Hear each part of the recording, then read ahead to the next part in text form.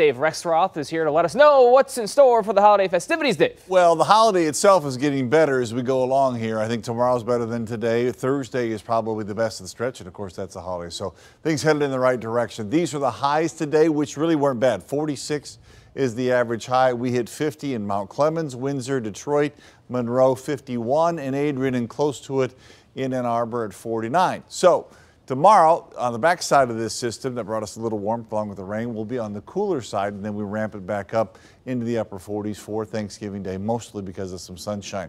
Now we're in the mid 40s here with 46 in Detroit, 44 in Monroe, but it's 39 in Howell, Lansing's 38, Jackson's 39. So already starting to see this system pull away and drag in just a little bit cooler air from the northwest. It'll be drier air too, which certainly helps. So as we get the rain to pull out overnight here and some of that dry air in, it stops the rain, stops the drizzle for tomorrow, but it will probably take some time to do that, so expect more clouds and sunshine.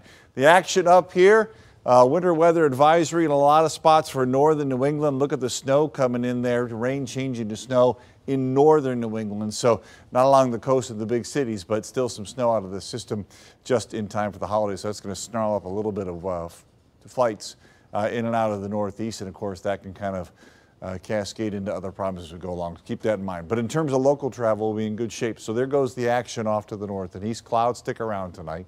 There might be a hint of sun every now and then tomorrow in the morning, but really it's later in the day when we start to break things up, and that helps us again even more so for Thursday with the sunshine. So between now and when this is done, a few spots get 100th or maybe 2. It's very little moisture out there, but it's still just kind of dabbing in spots as we go along the next few hours. All right, overnight we'll go down to 37 in Detroit, 39 in Port Huron, 35 in Lapeer. Ann Arbor is at 34. More clouds than anything. Last little bit of moisture runs out of here. Tomorrow we start with clouds in the morning. It does get brighter, I think, but it takes a good chunk of the afternoon to do that. There's a colder wind at northwest at 10 to 20. So 44 in Detroit, 45 in Monroe, but only 41 in Ann Arbor. Looking at Thursday, Thanksgiving Day, nice sunshine, starts in the 30s. We get warmer again. 48, I think, is the high on Thursday, and we stay pretty comfortable until after the holiday. Then things really start to cool down. Look at these high temperatures Friday, Saturday, Sunday, Monday, even into Tuesday. All the 30s with lows in the 20s. So there's a little shift coming, but it is dry weather for travel before, during, and after the holiday. Quite the welcome for those that are